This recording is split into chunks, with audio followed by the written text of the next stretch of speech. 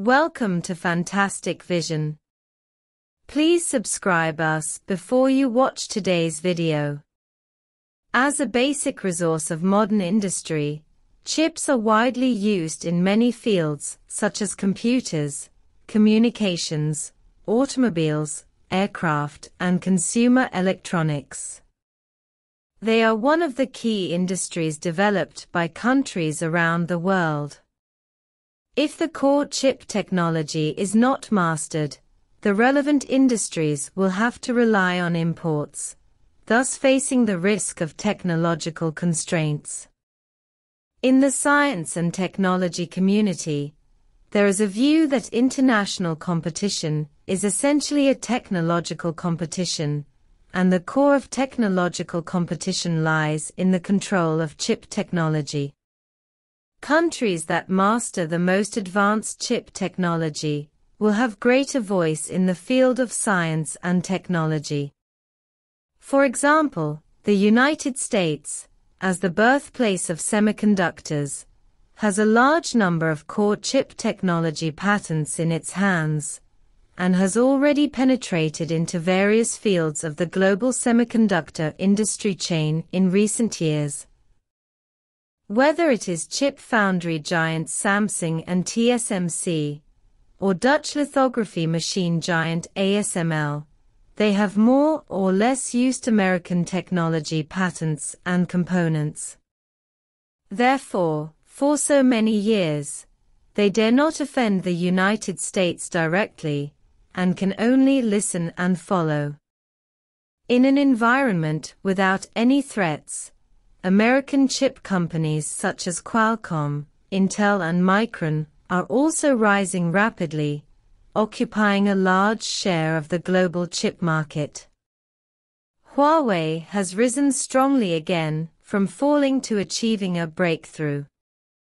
Although the emergence of Huawei's Kirin chip completely broke the monopoly of Qualcomm, an American company, in mobile phone chips, Huawei's 5G has surpassed Qualcomm, Ericsson, Nokia, and other old communication giants, shaking the United States' dominant position in the communication industry.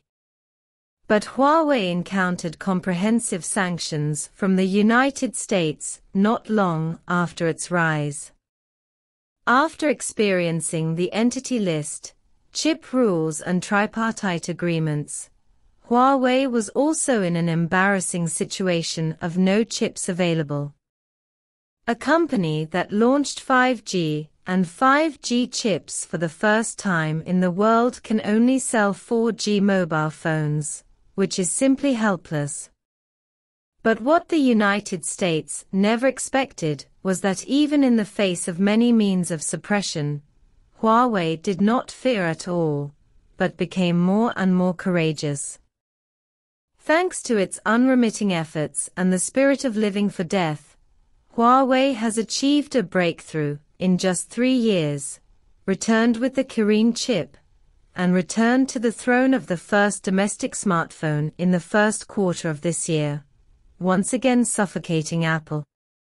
Not only that, just recently Huawei Mate 70 and Apple's iPhone 16 also started a confrontation at the press conference, and it seems that Huawei still has the upper hand in popularity. SMIC's strong efforts have completely broken the defense of global foundries and UMC. In addition to Huawei's strong return, China has also made frequent breakthroughs in the field of chip manufacturing.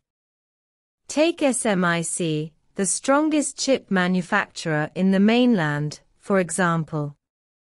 Since Huawei was sanctioned, in order to achieve the goal of 70% chip localization, as soon as possible, SMIC has begun to exert strong efforts, not only spending huge sums of money to build factories and expand production, but also increasing investment in process technology.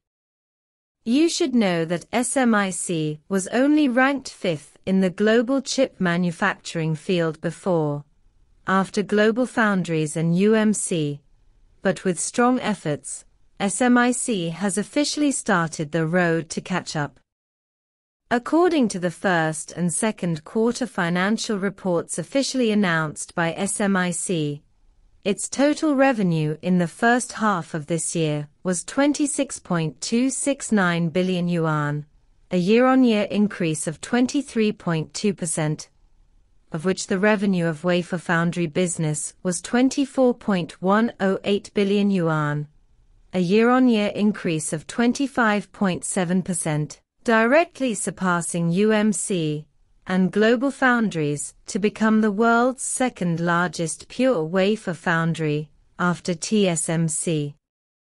Not only that, SMIC's business structure has also changed greatly this year.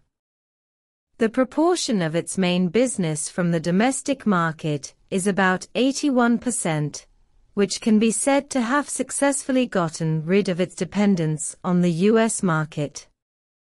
It is worth mentioning that SMIC's 8-inch wafer shipments in the first quarter of this year were 1.794 million pieces and 2.111 million pieces in the second quarter, which means that SMIC's 8-inch wafer shipments in the first half of the year were about 3.905 million pieces.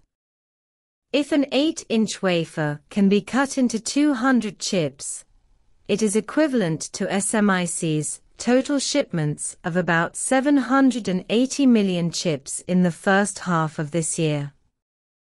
This capacity growth rate can be said to be very fast. On the other hand, the US company Global Foundries had a revenue of $3.18 billion in the first half of this year, equivalent to about 23.3 billion renminbi, a year-on-year decline of more than 10%, and the average capacity utilization rate also fell below 76%.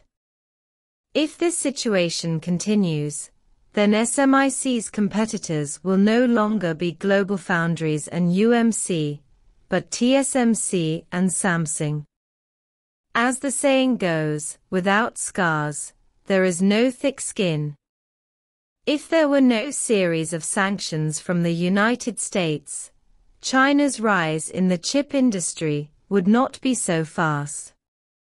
Now Huawei has returned strongly with Kirin chips, and the mobile phone market is gradually recovering.